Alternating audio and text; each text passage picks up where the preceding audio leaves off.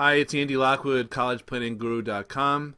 And here's a question that I wish people would ask me. And that question is, if you had to name one piece of the puzzle that guidance counselors, parents, and kids just didn't get about college planning, what would that piece be? I think the biggest piece of the puzzle that sometimes escapes guidance counselors, parents, and kids, but when I say it, they nod in agreement, is that college is a business. People think of college as this place where they're going to mold young minds, the ivory tower, ivy covered walls, professors, paper chase, that type of stuff. And I agree that that's a big part of college, the parties. Okay, I left that out. That type of thing. But at the end of the day, colleges have a product to sell, and that is the value of the education that they give out.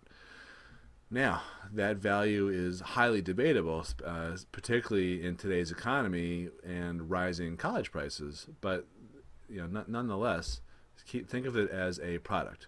Now, the other thing you should bear in mind is that not everyone pays the same price for that product. So on any given college campus, 25% of the families there are paying full price. Only 25%. They are subsidizing the other 75%. How do you get into that 75%? You get in there by understanding that college is a business. That colleges, first of all, are looking for certain types of things. They're looking for atypical, interesting kids.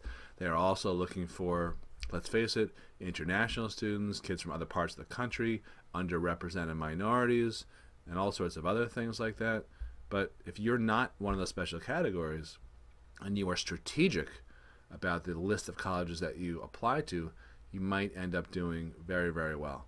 So keep in mind that college is not just they're not just nonprofit institutions of higher education. They are actually in business. They need to fill seats. They have salaries to pay. They have overhead to pay. I mean, look at what they pay their presidents. Look at what they pay other people there. Like presidents sometimes make seven-figure salaries.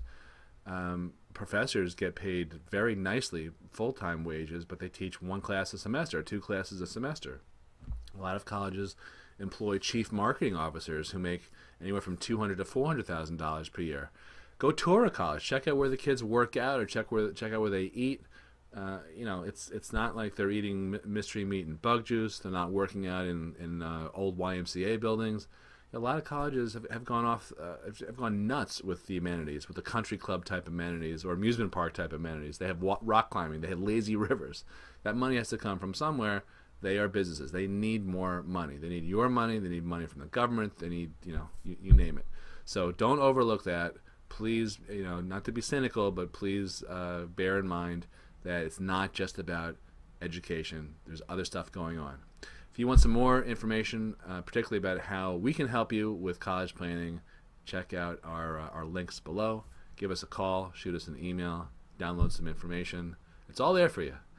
Thanks a lot for watching. Andy Lockwood, collegeplanningGuru.com. Bye.